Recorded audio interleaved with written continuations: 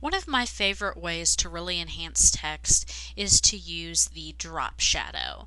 So to do that, go ahead and click to select your layer with the text that you want to add the drop shadow to. And then go ahead and double click anywhere on this layer except for not on the name. That's going to bring up your layer style text box. Let's go ahead and let's move this right below our title that we want to reformat.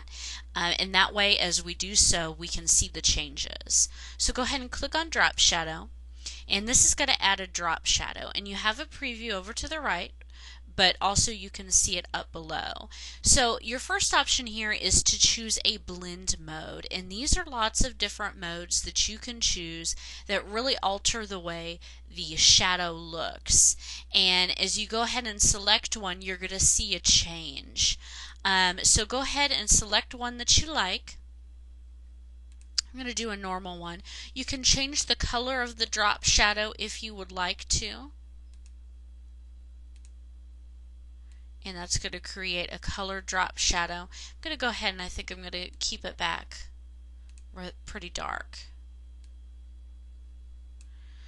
Okay, now you have the opacity, and as you adjust the opacity, the higher the opacity goes, the darker your drop shadow is going to be. The lower the opacity, the more transparent it's going to be. I'm going to keep it rather dark so we can see it. I want it to be really dramatic. And you can also change the angle of the drop shadow, and then this is just going to determine what angle is used, and that also depends on the blend mode that you've chosen. Go ahead and leave it like that. You can do the distance that your drop shadow moves away from your text. And that's a really good way to really make it pop off the screen. You can also adjust the spread if you'd like for a different effect. The size of the drop shadow. And as you can see, if you make it really big, it gets kind of blurry. And then you can also do the contour if you'd like, and this really gives a whole new look to your drop shadow.